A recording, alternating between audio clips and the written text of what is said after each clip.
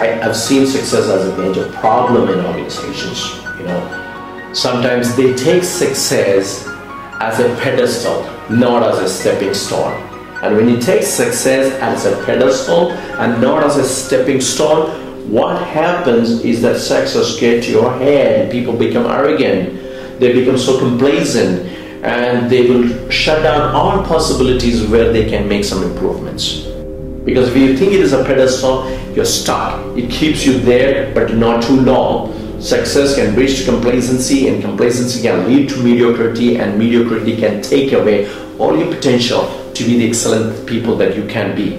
There are temptations in successful organization, and one of the top temptations for managers and leaders in an organization is that the leaders of successful organizations, they stop working on themselves. They become the kind of the know-it-all people. They stop developing themselves. They stop improving them or the business. And it is very essential today that we become learners and to learn again. Like Alan Toffler once said, the literate of the 21st century will not be those who cannot read or write, but those who cannot learn, unlearn, and relearn. Weak leaders are like travel agents. Great leaders are like tour guides. They will guide you, they'll show you the way, and they get out of the way. Temptation number 2 in an organization is that leaders of successful organizations stop thinking big. Okay, they get to be kind of the players who play it very safe. They play a defensive game, play not to lose. And usually they keep getting this pat at the back of appreciations after appreciation. The pat kind of becomes a massage. They get so used to it, and they stop thinking big.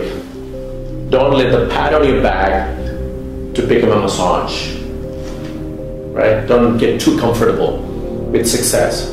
Unsuccessful leaders, they focus on survival. Average leader, they look at maintenance. But successful leaders are always focused on conquering new heights. They are not playing to lose, they are playing to win. They play very offensive, they go for the attack, they go for the next big thing. That's what leaders do. Temptation number 3, leaders of successful organizations start leading from the front. Managers switches to more of paperwork and less of people work, which is bad again. See, in an organization, leading from the front means that you attend a meeting where your presence can actually make a difference. You stay involved even in the hiring process of your organization.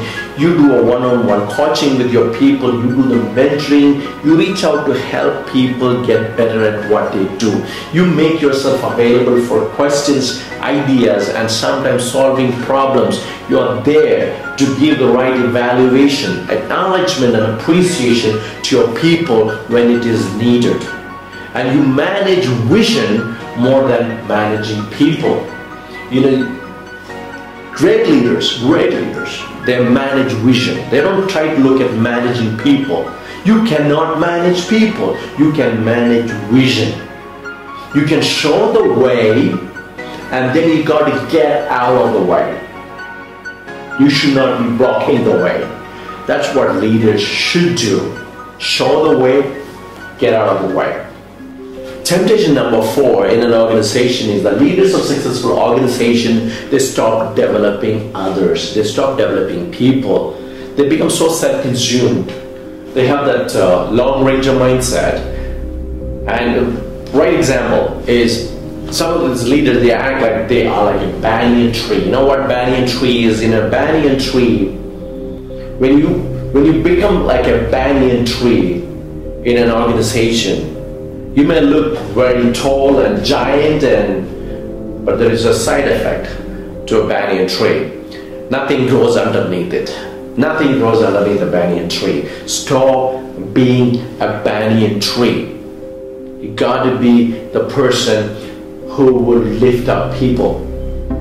Some of these leaders, some of these managers, what they do, because of their personal insecurity, they hoard information, they hoard their knowledge and skills, and they become so selfish that they don't want to transfer it to somebody. They don't want others to get smarter. So they hoard the information, they hoard all their knowledge and skills, and they ignore people development completely, which is really not leadership. And they also get to the delusion that, okay, nobody is as capable as I am. So if something has to be done around here, I should be the one doing it.